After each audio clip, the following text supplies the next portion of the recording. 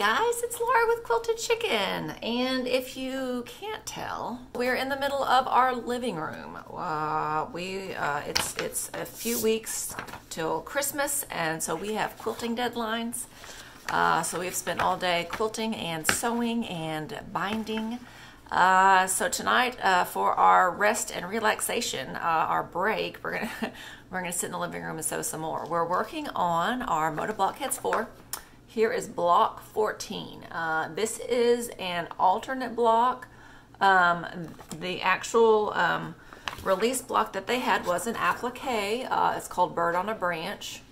There is the large, and then there is for the small, and it's literally just this bird put on a blank, a single background square. We will probably go back and do this, talk a little bit about applique, but tonight, since we're in a different spot and I've got everything else kind of pulled out and set up, we're going to stick to the regular sewing. This is just a set of bow ties, all going the same direction. If you can see, you can actually, if you alternate same blocks, if you just turn them, you can create kind of a wheel. And then, of course, if we change the value of the fabric on the center of those little tiny sections, we can get a fun little, it changes it completely. So we'll see what fabrics we like. Hopefully our dogs will be kind and patient and stay sleeping. We'll let the sleeping dogs lie. We're gonna get going. We're gonna get our fabrics picked out and see what turns up.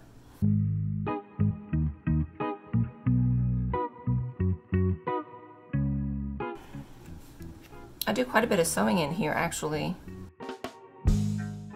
I've got a little ottoman set up. You can see I pulled this is actually the calendar. It's just a board that's got some chalk fabric on it. But it makes for a great tabletop, and it's not that uncomfortable. I've got the ironing board over on the side, so you just have to pick that up. The sewing machine is right there. I'm not having to do a bunch of up and down and around and around. The solid blocks for A are 2 3/4, so that's a pretty good size. I do really like this. I like this little colorway. You know, it would kind of be fun if we did it all, if we alternated and had these little small triangles running this direction. We may try that. So we'll pick a light background. And it looks like they've got 2 different colors. We'll see what colors we think.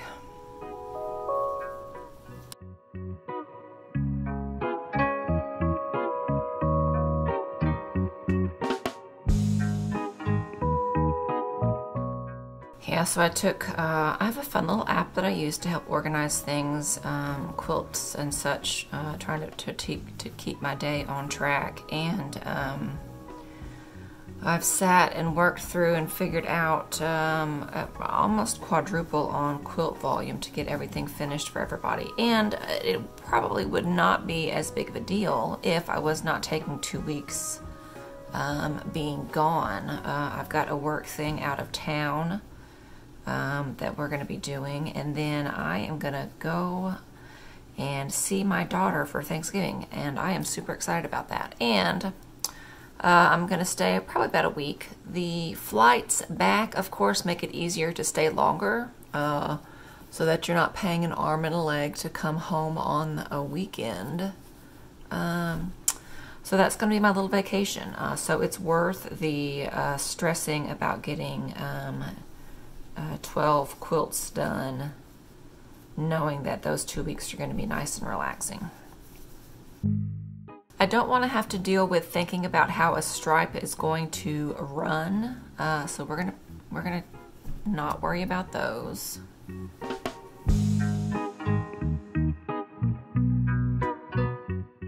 So the section of this is 2 1/2 and so since I don't want to try to worry about losing this middle section, we won't worry with that fabric either.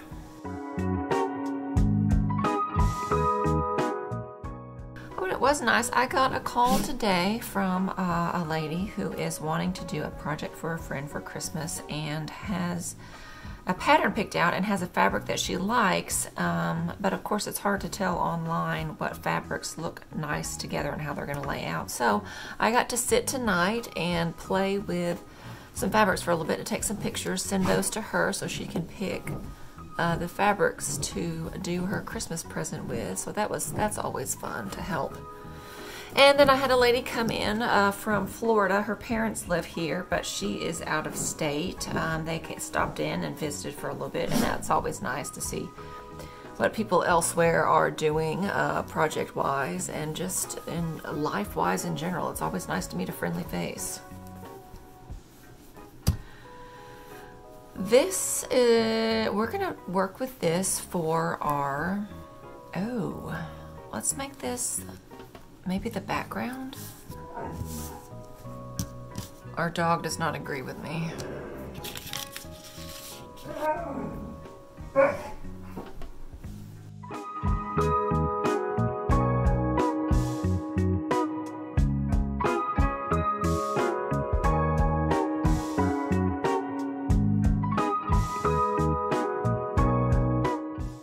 Yeah, so we're going to use this as our background where the white is here, and then this will be where the dark color is, and then our squares, hopefully I'll halfway through, I'll see if I've got enough. We may have to pick another. We might also use this.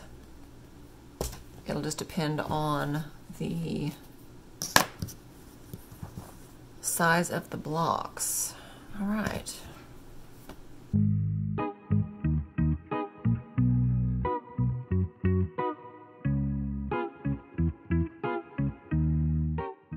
So for a block, we need 1, 2, 3, 4, 5, 6, 7, 8 blocks at 2 3/4.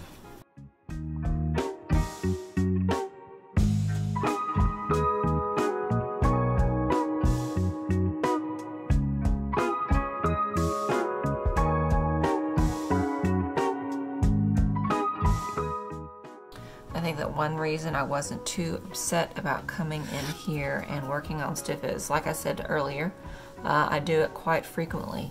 If you are going to travel, or if you're going to get some new notions to work with on projects, I would recommend doing it, practicing with them before you take on a great big huge project with something that you're not comfortable with using. This is a different ruler than I usually have. It's a different cutting mat than I usually have on the other videos that we do. But because I keep him out here, and this is what I work with out here, I'm not having to worry about am I reading this properly? Have I got this lined up on the right lines? So think about that when you travel or go, or even just getting new stuff. Sometimes it's hard. It's like getting a new car, or riding or driving your friend's car. You get in it and you're like, where in the world are the windshield wipers? How do I turn the blinker off and on? Same thing with sewing. I'm going to be working on a different machine, but it's a machine that I have worked on for the mini sew along, because that's something that I do in here in the evening. So make sure that you're comfortable with the tools that you're working with, because it does make a difference. If you're frustrated maybe with how some things are working out, maybe try a different cutter, try a different ruler. It may not be you. It may be the tools that you have at your disposal. All right, so here are the 8 squares for A. And then we also need 8 squares for C. Same size, 2 3/4. Oh, and you know what? In my last video, I was fancy and did a little whoosh whoosh, did all the cutting off of this off-site, and just made them appear. Goes to show how long it's been since I've worked on a project. I totally forgot to be cool. So you'll just have to deal with me cutting slowly and rambling on about things.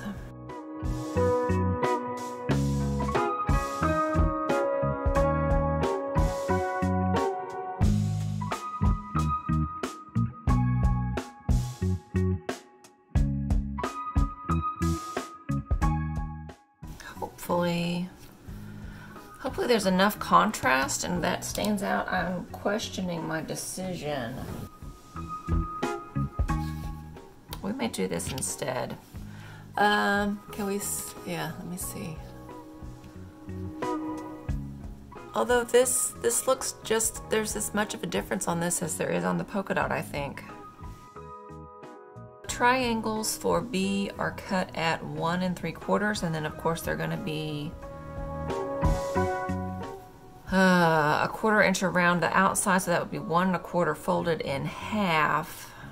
I'm afraid that the polka dots might be too small for that. We'll stick with this. If we don't like it, we can always make another one, or we can just be happy with what we've got, which is probably what I will do.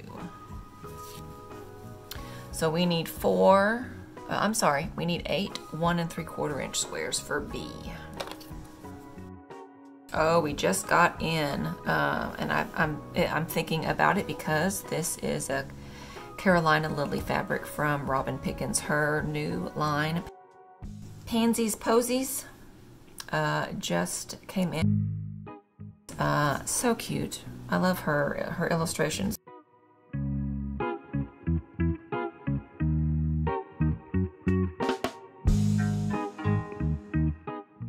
The only thing I feel weird about sitting in here sewing is that the television's not on. Usually that's, we'll have the TV playing something.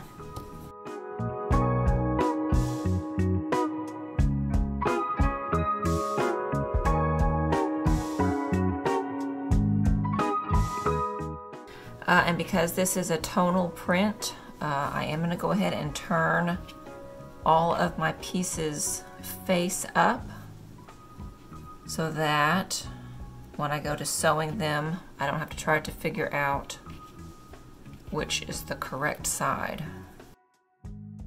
So all of our 1 3/4 inch squares are going to be sewn and flipped on a corner of one of each of our C squares. So it's literally right sides together. We'll draw a line here. And for this one, we're going to stitch directly on that line. We'll trim our 1/4 inch. And then that'll be our corner there. I'm pretty sure this is going to be super simple. I'm excited. Because I do have a large print like this, I am going to be careful about which section I put the block on, as to whether or not you want to see more of the background or more of the flower. So that's something to think about with a big print.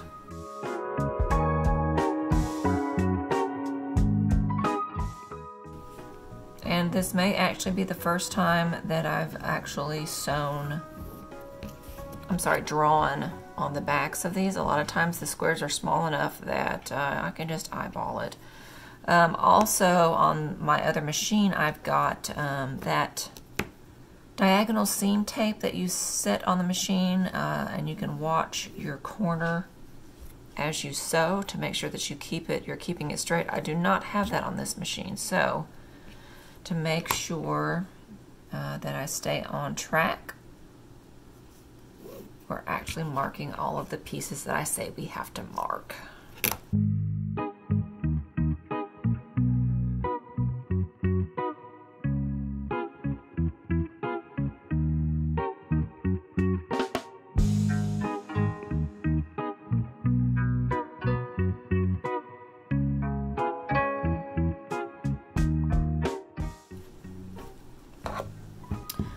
Trim those edges off. We're going to press these seams open. So now it's just a matter of laying out the block. That's literally all it has been. The part that's going to make it interesting is the fact that we've got this directional print here. If you had a large print, if you had a polka dot, if you had something else.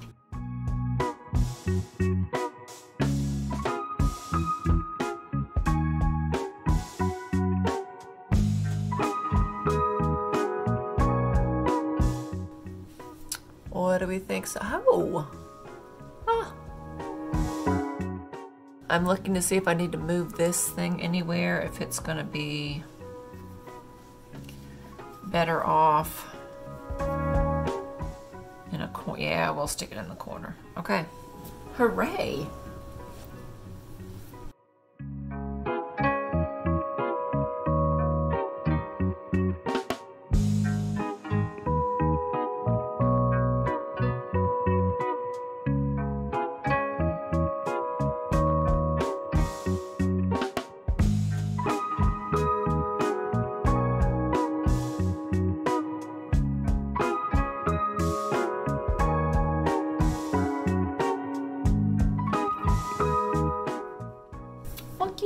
There. So we did some funny stuff on the back side. Putting the initial 2 blocks together, there was only a seam here, and so I pressed it toward the solid block, but then of course when we did our seams across this direction, there was going to be bulk one way or the other, so I went ahead and pressed those open. So on the small block, I will go ahead and press our seams open on all of them. Also, I am glad that we did this first block because I was not checking. We're a little bit short on the first section of seams that I did. With it being our large block and with there not really being anything to have to match over here, I'm not going to worry about it, so that when we put it together in our big block, I'll come in a little bit on each of these sides. This side we're good. This side we're a little bit shy. Again, using a different machine, my 1/4 inch is in a little bit different place, but not too bad overall.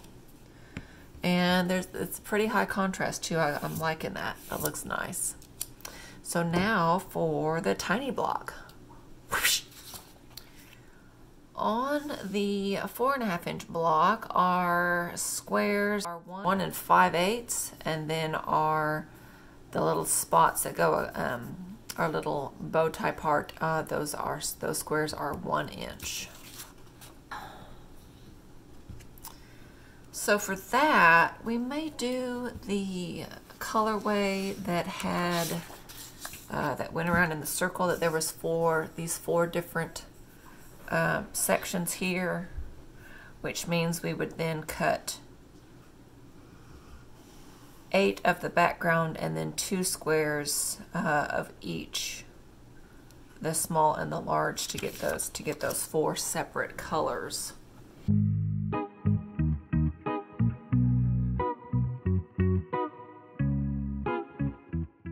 Trying to see if I've got 4 different wovens. I know I've got some wovens that have a stripe on them. I don't know that that's something I want to have to worry about. Yeah, and then we can do a gray and a dark and a gray and a dark. That was easy. With this being our small block, on using these wovens, we're gonna stitch and see how they do. I may have to run in and get the starch. Oh, we have to pick a background. Simple white polka dot. We're gonna go with that. So we're going to cut 8 squares, 1 5/8, and then of each of our 4 colors, we're going to cut 2 squares at 1 5/8 and 2 squares at 1 inch.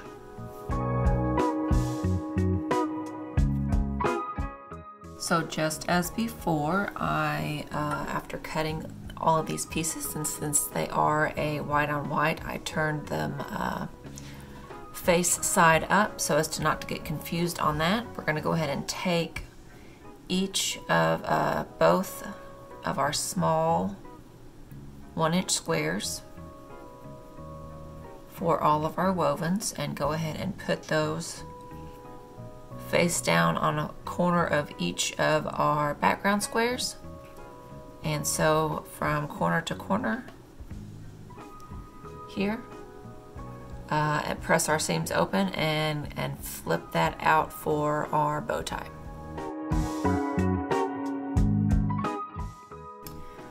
So as tiny blocks go in this sew along, this one's not bad at all. We've only got those, we've only got these 4 little 8-inch pieces, I'm sorry, 8 little 1-inch pieces. Did I just say 4 little 8-inch? Oh goodness. This is also why we don't do videos at night. So for these blocks, since I'm not for sure which way they're going to lay out, we're going to go ahead and just put together the bow tie part of it here as such. And then we can lay it out and see which way we'd like for it to go. This one actually had 2 sides. This piece has actually already been starched. I don't know if you can tell on camera there the difference in the weave. One of them is a little bit more brown, one of them has got a little bit of the more black with the brushed top. So we're gonna, that's another thing to think about with these wovens. On our tiny piece, I did do it with the brushed side up, so we're gonna make sure to have our brushed side up on that block as well. So here they are. We can do them like this. We could go ahead, we could stay with the pattern. Do them, oh no. I like the circle looking one. I didn't think I did until I turned them the other direction, and I really didn't, I disliked them that way more. So there we go. Okay.